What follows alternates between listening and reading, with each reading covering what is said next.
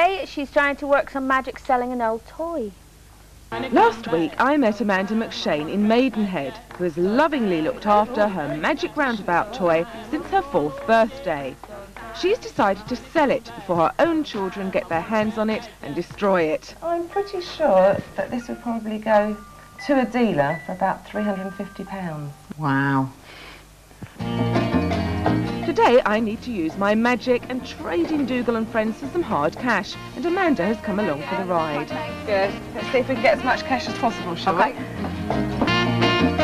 I've come to London's quirkiest antique market, Alfie's, where I think there could be a buyer. It's home to over 200 stalls ranging from 16th century furniture to dinky toys. It's the toys that I'm interested in. Hi, Paul.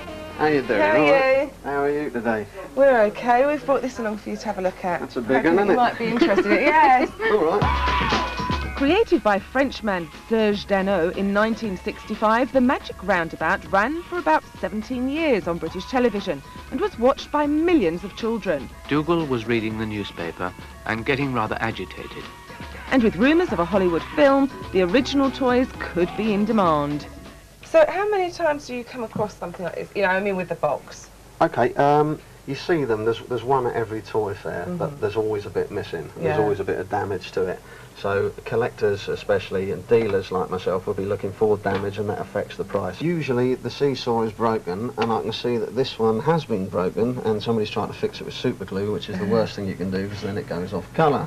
Okay, a set like this, you've always got to beware of breakages like this. I think there's a couple of trees that have got a few nicks out of well, you know, these would be the things that get broken up and disappear off the hoover. What about the box? Okay.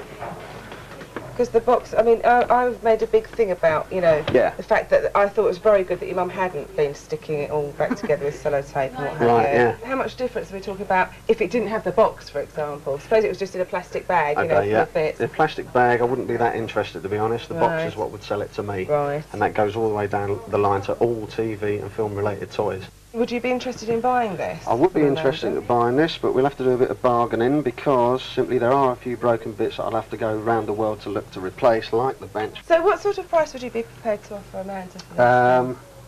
Well, I'm very tough. Yes, but he's got a heart of gold. I've got a heart of gold, yeah, but I am a professional. 375 is it? 375. What do you think of that? Sounds good to me. And that's cash. Well, that's not bad for a toy that's been lying in the loft for the last 30 years.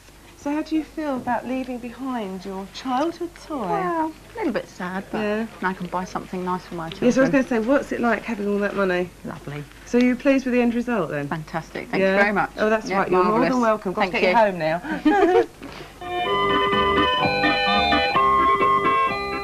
That's terrible. Why? She didn't even barter. She's like me, she accepts the first offer that comes along. You know, sometimes you can't be choosy, love, but well...